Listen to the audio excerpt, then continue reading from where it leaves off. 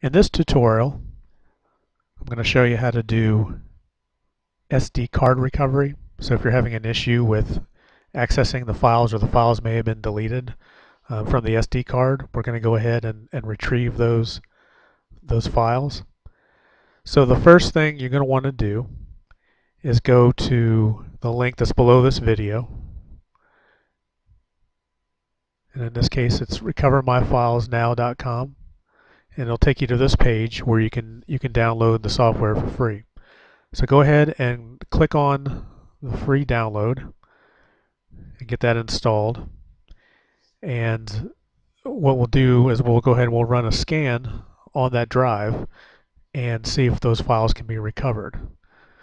And there's no cost to run a scan. So let's go ahead and see if we can get those files recovered first.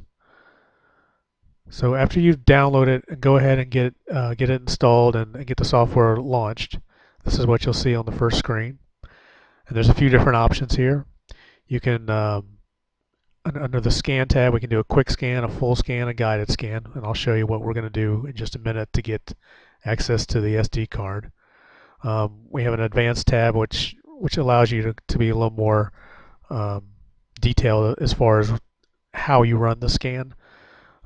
There's also an email tab if it's email related, say it's even on a hard drive and you have a problem accessing some old emails, that will help you out with that. So the first thing we're going to want to do is, in this case, is make sure you have your SD card installed. Or not installed necessarily, but put in your slot, and make sure you can see it in Windows Explorer, okay? Because that's the first thing you want to make sure that the SD card's loaded. You can see it in Windows Explorer. And then the next thing we're going to do is, once you launch the software here, let's click Guided Scan.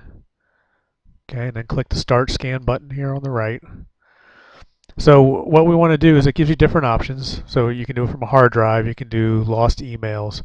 But in this case, we want to recover items from an external drive, which would be our SD card. So Windows recognizes the SD card as an external drive. So in this case, I know from looking in Windows Explorer that the SD card it's assigned it as a K drive in my case. It may not be that in yours. It could be an F drive or a G drive or whatever. That's why I was mentioning, to make sure you see where it lands as far as in Windows Explorer. So in this case, it's drive K. So I'm going to go ahead and I'm going to start the scan.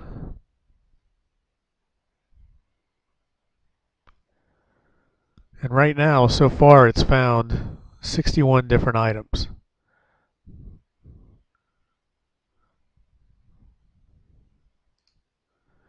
I want to show you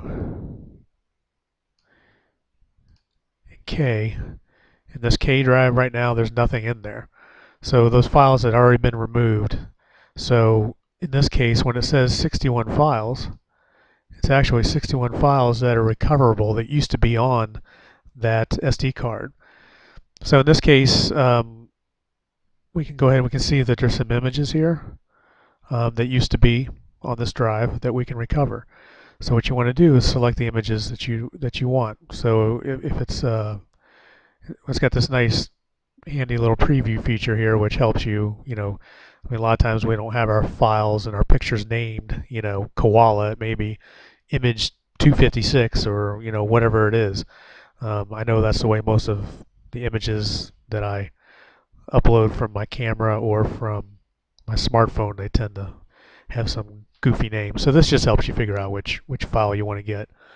So once you figure out the files that you want to recover, you go ahead and select those. So we'll select, let's say, the first 4. We want those. Then we'll go ahead and cancel the scan because I know those are the files that I want. What it does, you don't have to wait for the scan to complete. It'll keep running and looking deeper and deeper onto the SD card to see if it can find the files. But once you see the files that you want, you can go ahead and hit cancel. Okay, and in this case, we're going to get those 4 files we just mentioned. And then we hit the recover button. Okay, and boom, there it is. It's in the recovered files. And I put the folder over here in Windows. You can see it. I put it on the desktop. And those 4 files are now in the recovered folder. So it's pretty simple pretty easy, not too complex. Um, but this is really about the easiest way you can go about recovering files. And again, downloading the software gives you the free scan. You can see if the files are there.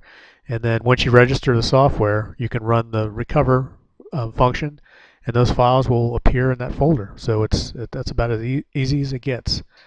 So we'll talk again soon. Thanks.